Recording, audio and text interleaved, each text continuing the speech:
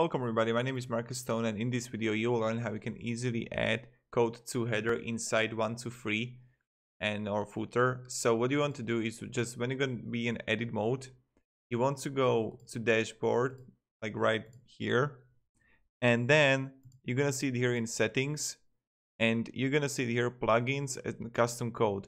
But to access the custom code, to have the custom code, you need to go upgrade the version. So that's like really important.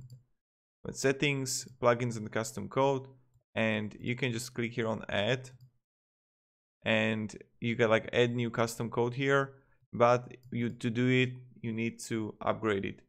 So this is how you do it. Thank you very much everybody for watching, and yeah, this is the way.